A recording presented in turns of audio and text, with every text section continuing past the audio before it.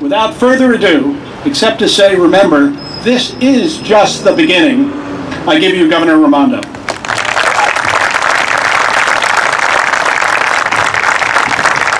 Thank you, Joe. Good morning. Good morning. It's charitable of you to call it a helping hand. It was often a crack of the whip, but it worked. Joe's been tremendous as a volunteer, working tirelessly, and I have to thank you. We wouldn't be here today without you. This is an incredible turnout, and I hope that our tenants, CIC and J&J and Brown, recognize that this is what you get when you do business in Rhode Island. The entire community turns out, and we're going to stay behind you to make sure that you are successful. I want to take a second there's too many people here who were helpful in making this happen for me to name everyone, but there's a handful of people I have to take a second to acknowledge, beginning with the legislative leadership, the Speaker Mattiello and Senate President Ruggiero, who's been involved in this from the get-go. I don't think there's a time I see Donnie in the hallways that he doesn't say, "Hey Gov, how are we doing? 195, let's get people to work, let's make it happen." So thank you both for being a partner to me in making this happen. It's a day for all of us to be proud on what we can do when we work together. Our entire federal delegation is here, only in Rhode Island. You guys are amazing. You're incredibly busy, and I want to say thank you, Senators Reid, Whitehouse, Congressman Cicilline, and Langevin. Every single one of these guys has helped behind the scenes in ways that are invisible, but have been incredibly helpful. So thank you for your deep commitment to Rhode Island. Secretary of State, Lieutenant Governor, thank you for being here. Representative of the Mayor's Office and various colleagues of mine in the General Assembly. I also have to recognize President Paxson of Brown, who is deeply committed to Rhode Island and our economy and has been an incredible partner. Thank you, Chris, and Tim Rowe for believing in Rhode Island, and Jim Barons, thanks for hanging in there, man. These calls have not always been easy, but you did it, and we put this thing over the finish line. And as Joe said, it's the beginning.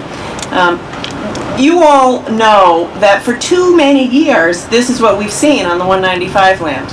A lot of you are nodding. This is what we've seen: grass, tumbleweeds, dirt. And we've always said the hardest projects would be the first one or two. You know, the first project was Johnson & Wales Innovation Center, which is just down the road, which is gorgeous. And this is the one that will be here when it's completed, is a transformational project for Rhode Island. It's a couple 100,000 square feet with globally top-tier tenants in Cambridge Innovation Center and J&J and Brown University. And it is a symbol to the rest of the world that Rhode Island has momentum in this 21st century innovation economy. And it is, as Joe said, the beginning. We've seen firsthand from what we've seen in Cambridge and St. Louis and other places what the Cambridge Innovation Center can do in a city and in a region. And we've seen in many places what a top-tier university can do when they work in partnership with industry. That's what is driving the economy of the future. That's what's driving Boston's economy and other economies. And that's what needs to continue to drive this economy. And Rhode Island has everything that it's going to take to be successful in that 21st century economy. We have everything it takes: quality of life, universities, legislative and congressional leaders who care, amazing talent. We've got it all. And a few key projects like this one will be catalytic in moving the state forward to the 21st century economy and underpinning that economy. Just look around. You've got, you know, the Jewelry District, which is coming alive. You have the amazing Nursing Center, which is coming alive and going to be bustling with activity. Brown's Medical School, bustling with activity. Lifespan, GE Digital down the road. Before our eyes, it's happening.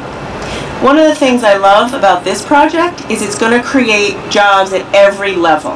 It's going to create nearly 1,000 jobs just building it. I see a few guys with hard hats and vests around here. You're going to be very busy for the next couple of years, and it's going to be good work, and you're going to make us proud. You can clap, Roy. It's okay. Because you know, a couple of years ago, the unemployment rate in the building trades was in the teens.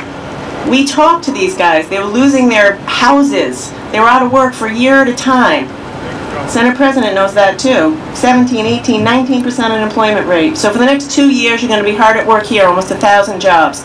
And then when we're in the facility, there's going to be jobs from lab technicians, assistants, folks to clean the buildings, assistants, all the way up to PhD engineers, executives, and every level of entrepreneur in between. And that's what we're trying to do here. Stefan said, you know, once upon a time we had Bulova and Spidell, and the world's changed. You know, we're seeing it every day. The world's changing, and it's our job to get Rhode Island ready for those changes. We can't stop the economy from changing, but we can make sure that every Rhode Islander has a shot to be successful in this new economy. And today's proof that together we're going to do that. So for every one of you that has helped make this happen, I want to say thank you. And Joe's right. Let's get on to that next pickle and keep this going. Thank you.